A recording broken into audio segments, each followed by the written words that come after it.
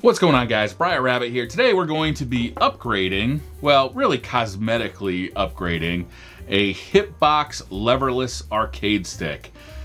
I'm really excited for this. I got some really cool artwork, I got some really cool buttons, and we're just gonna jump right into this. So first of all, I'm gonna talk about the tools I'm using. First of all, a small Phillips head screwdriver. This is just mainly to open the box up. We've got a little plastic prying tool. If you have something like this, it is really handy to get these little buttons off. If you don't have something like that, that's okay. A small flathead screwdriver would probably work as well. A pen, also to get these little buttons off. And finally, a button removal tool.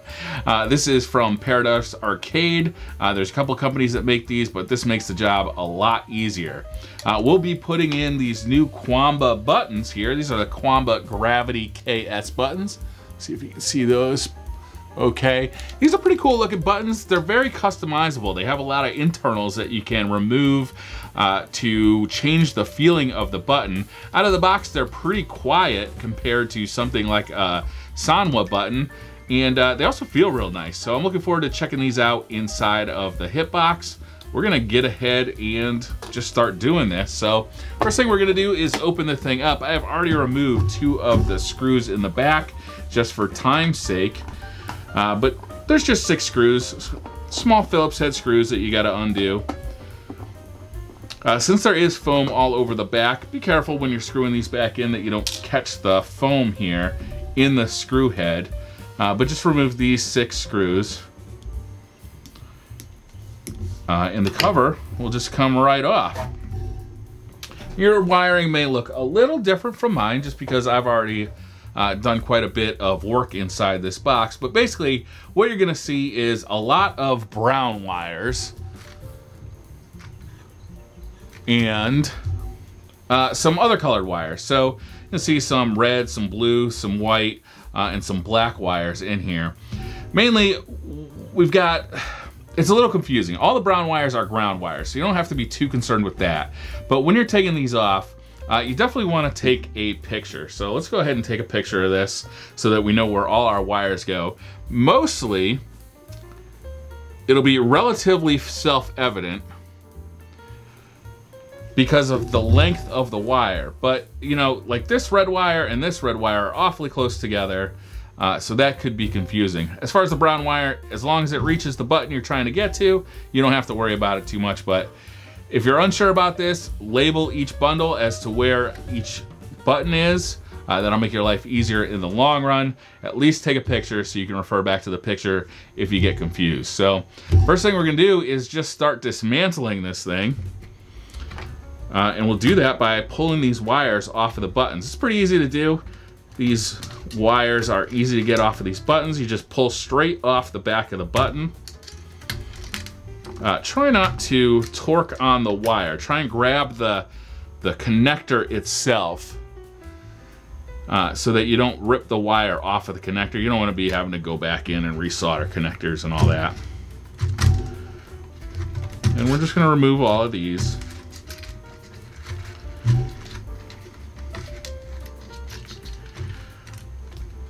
You know, you can try and kind of keep the wires where you found them, but as you move this thing around, they're just gonna get all mixed up. It's kind of inevitable.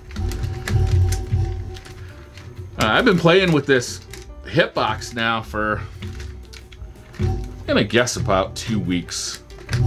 And it's certainly taking a while to learn kind of the ins and outs of Hitbox.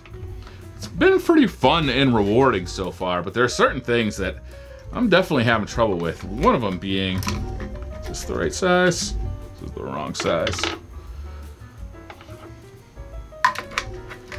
One of them being dragon punches. I can do fireballs real easy, but dragon punches still seem to trip me up a little bit.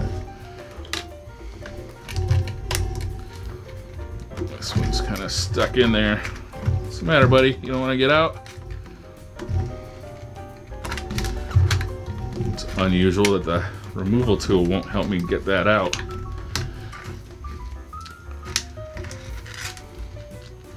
Stick a pen in here and see. Oh! Well, it went out. Went right across the room. Looks like we're gonna have to get these guys out before we can get those top ones off.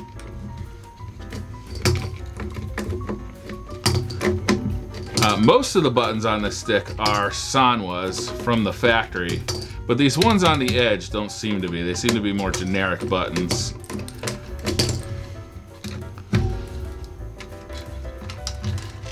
Which, to be honest, it's not really a problem in my eyes because, you know, they're really just going to be used for like start and select and the share buttons and all that kind of stuff.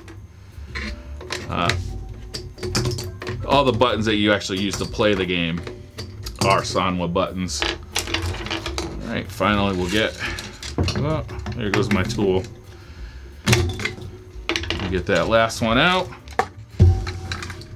All right, just move these off to the side for now. And now we can remove the front panel. To do that, we're gonna take a pen, just the blunt end of the pen. And each one of these little buttons, on the bottom of the button, there's like a little kind of post that comes through. And it's gonna be hard to pick up on the camera. But what I'm gonna do is just put the pen into the post and push until I hear a small snapping sound. And I'm gonna do that for each one of them. I'm just gonna go right around the fight stick and push that until I hear that little snapping sound.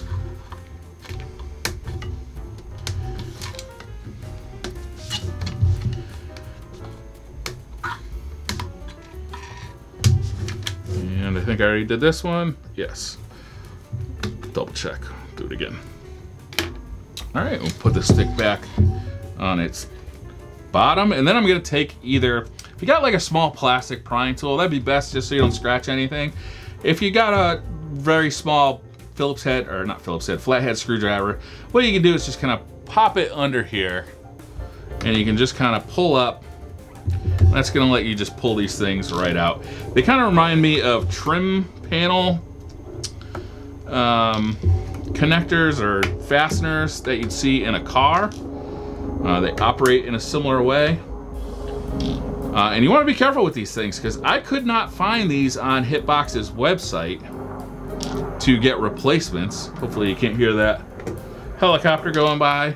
So if you wanted, you know, if you broke one or you lost one or the cat got away with it, I honestly don't know where you'd get more. If anybody knows where you could get these guys, I'd love to know because I wouldn't mind getting some spares or some different colors because my artwork is no longer going to be white. All right, this should be our last one. Of course, it's going to be the most stubborn. We'll go at it lefty, ambidextrous. All right. I've been just using this kind of cover here to throw all my hardware into, just so it doesn't roll off the desk. All right, now we can just remove the cover. Now, the Hitbox does not have a piece of paper on here. This art is just, I don't know if it's painted or if it's glued onto the original plexi. So when you want to change your art, not only do you have to get your art, but you also have to get a spare clear piece of plexi from Hitbox themselves. So just be aware of that when you order this stuff. It wasn't that expensive, but you know, you got to get it shipped and all that too. All right, so here is my new art. I got this art from Focus Attack. And actually, what's cool about the art is that this was made by, I believe the artist's name is Johnny Fraze. And he put a bunch of Street Fighter 6 character art up on Reddit for anybody to use on their new fight sticks for Street Fighter 6. And he has a bunch of characters up there. I'm going to put a link in the description to the art, Focus Attack, for where I got it printed. I'll put, you know, for the Qanba buttons, for everything, I'll put links in the description. But definitely check out all his art. It's very cool, and he allows you to download it and print it for free. I sent it over to Focus Attack, and they printed it out for me. And I gotta tell you, this quality of this print is really nice. The resolution is really good. It's kind of got this like matte finish. The paper is really nice.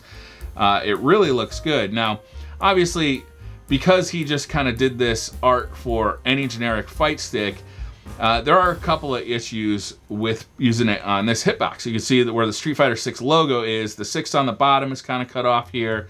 Ryu's head is kind of cut off here. It's because, you know, Johnny didn't design it for a hitbox. So I just sent him the file. I sent Focus Attack the file, and they kind of lined it all up, cut the holes, everything. And the holes, you don't have to go in and cut these holes with an X-Acto knife. They're pre-cut, and they just pop out. And then you can use the inserts on buttons if you want to use them on buttons as well. Here is our plexi. This is has to be ordered from Hitbox because the plexi that the fight stick comes with obviously cannot be seen through. So you have to get a new clear one. But as you can see, I mean, it really changes the whole tone of the fight stick. So next thing we're gonna do is put these little plugs back in. And the easiest way I've found to do that is, now that they're open from taking them out, we're gonna leave them open. I'm gonna use something to just align the holes so I don't rip the artwork. I'm gonna gently put it in, and then I'm gonna use, again, this flat tool to, what I'm doing here is I'm putting the tool in kind of between right here so that I can push down on the bottom but not on the top. And what that's gonna do is it's gonna insert the rivet into the fight stick, and then once it's inserted, then I push down on the top of it and it closes the top, so it then secures it. So we'll go ahead and do that all around. So I'm just gonna line up the hole. And again, just go from the bottom, just pop it down. Sometimes if they're hard to put in, just go in and just kind of pry this thing back apart gently so you don't break it. And then you can just pop it in there and pop it down. Let's try and do one from the top here. So move this out of the way and kind of try and show you what I'm doing here. Inserting the whole thing in, and I'm using the pry tool to just push the bottom part in, and then I'm pushing in with my thumb to secure it. It's very easy. It's a little fiddly until you kind of figure out a technique for it. But once you get going, pretty easy to do. If you have trouble getting it in, just make sure that the thing is kind of separated as much as you can get it. But again, be careful with these things. You really don't want to break them, at least until we figure out where to get new ones. I'm sure there's a place to get new ones. You know, just don't know where that is. I don't really know what they're called. Plastic pop rivets is the best I could come up with, but I really don't know what they're called. And I wish that Hitbox would just put these on their website in kind of a multi-pack, and it'd be nice if they had different colors as well. Maybe if I had contacted their support, they'd be able to point me in the right direction. All right, last one goes in right up here.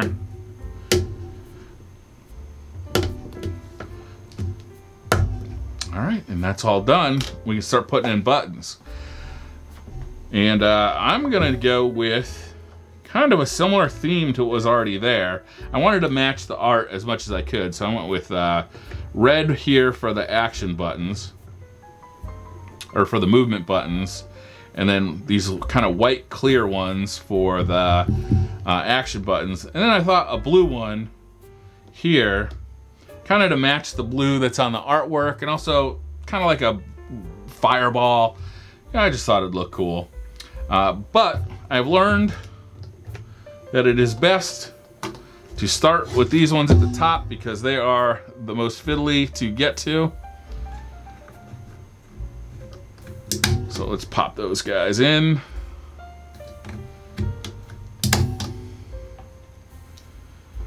And there's no functional need to replace these buttons at the top. Again, you know, this is like start, options, the, you know, PlayStation kind of center pad, share, that kind of stuff. So, you know, not super functional buttons, but I thought aesthetically it'd be cool to put some blue buttons up there. We'll go ahead and start replacing the rest of the buttons. We'll go with the big blue one here. And go with our clears. I decided not to put the artwork inside the button. I kind of like the way they look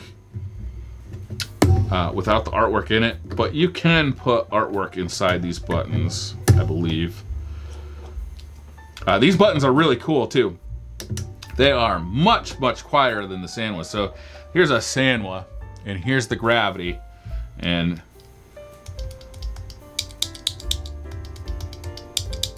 you know, that's a big difference. We'll put her up to the microphone. Gravity, Sanwa. Gravity, Sanwa. Big difference. So if you got people in the house who maybe aren't thrilled with hearing the tapping of Sanwas all night while you play fighting games, or if you like to play maybe in the living room while other people might be enjoying some other activities in there. I know that my wife appreciates when I have quieter buttons. I just got a Qanba Drone 2 in that I'll be reviewing soon. And that thing is spectacularly loud. All right, so the buttons are now installed. That is going to be the final look of it, but we still got to make this thing work. We got to flip it over and attach all our wiring. So let's do that real quick. And again, this is why we took a picture. Let me bring that picture up. And we're just going to look at how it was wired originally, and we're just going to duplicate that. Also, you know, the lengths of the cables also help to indicate where they go. And obviously the cables are somewhat trained as to kind of where they were. So it's not that difficult to get these put back in. And you know, when you're all done, before you put the bottom on, before you screw it all back together, I'm kind of looking at this at a weird angle, so it's hard to line these wires up. You may want to just plug it into your PlayStation and make sure all the buttons function before you screw it all back together. Let's see, and the next one is black and brown.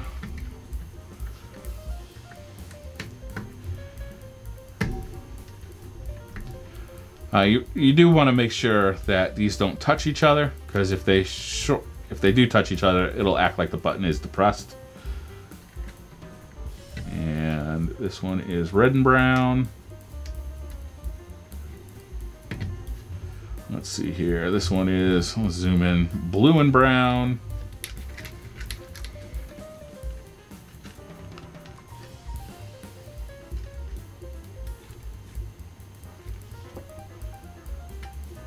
Can't plug in with my left hand, apparently. Didn't know. That's news to me. And the one above it is white and brown. The brown is just the grounds. Also, it doesn't really super matter which side you put the plugs on. Doesn't matter if you put the white on this side or this side, because all you're doing is just connecting the two wires every time you press the button. So it doesn't really matter. Let's see, this one is, I kind of can't see this one. The one above it is red. It looks like it's black. Okay.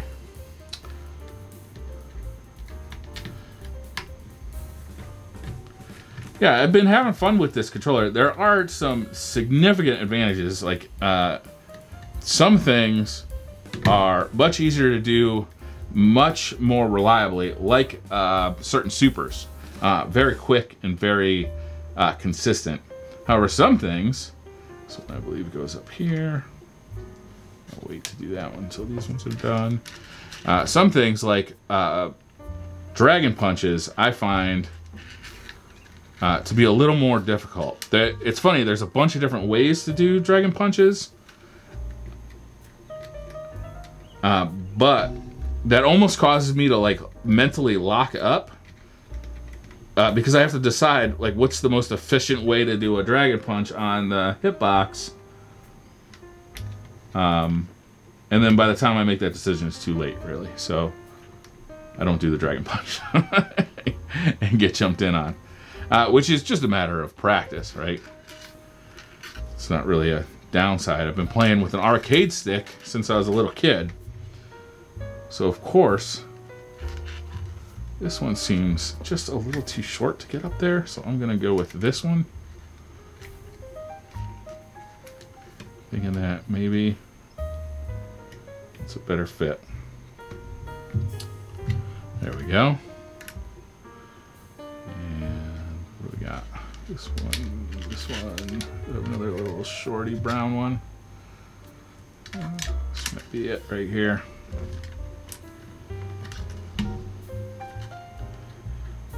Again, the brown wires, just ground, doesn't matter that much. But the colored wires, they do matter. You definitely want to get those plugged into the correct button.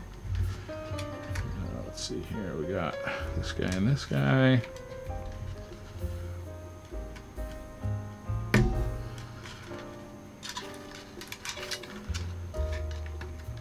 And the brown and the black go on the last one here.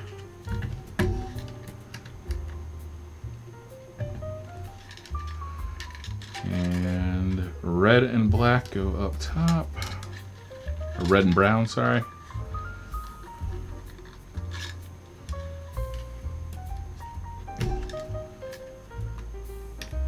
And you're not going to hurt anything if you plug these in wrong and you test it on your PlayStation.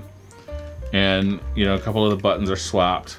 Just unplug it from your PlayStation, swap the button wires, and try it again. No big deal.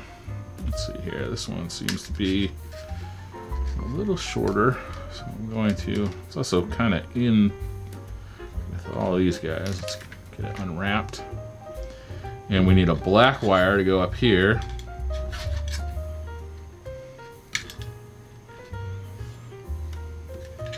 It's a little tangled, so I'm going to untangle it a little bit here.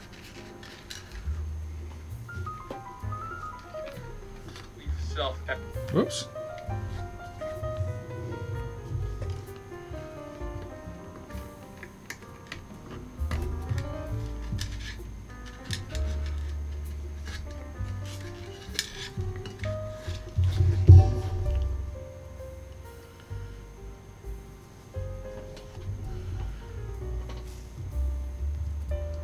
All right, this one is white and brown.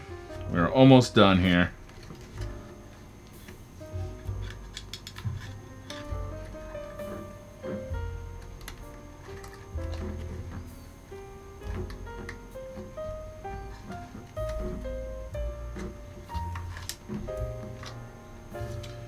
And red.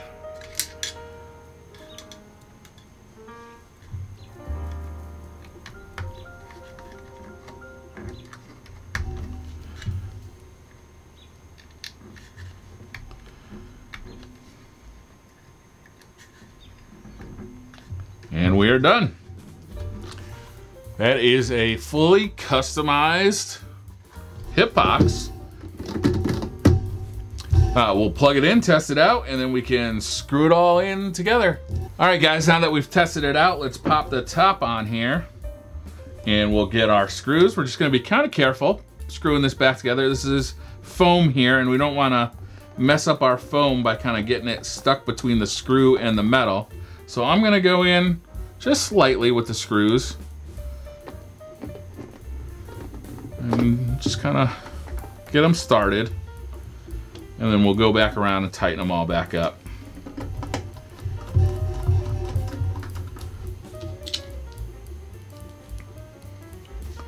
This is a very easy upgrade as far as arcade sticks are concerned.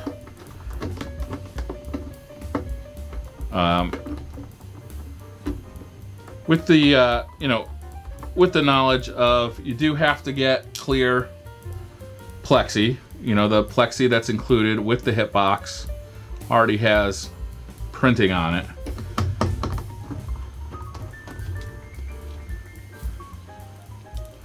And I've been impressed with the build quality of the Hitbox as well. It's very sturdy. It's got a nice heft to it. I like that the foam is kind of all over the back. It seems to stay put, although you're not yanking on it like you are with an arcade stick, so it doesn't seem like it, you know, has the tendency to move around on a desk or in your lap as much as an arcade stick, because you're just pushing, you know, directly down on it. You're not like, you know, wrestling with it. All right, and we're all set. We now have a fully functional, fully customized Hitbox. That looks awesome. Thank you guys for watching. Let me know if you have any questions in the comments below. Let me know if you know what these little plastic pop rivets are and where you can get different colors, because I've been looking around and I can't really find them. Have an awesome day. I'll see you guys next time. Hit that like button if you liked the video. Hit subscribe if you're new to the channel. Talk to you later. Bye.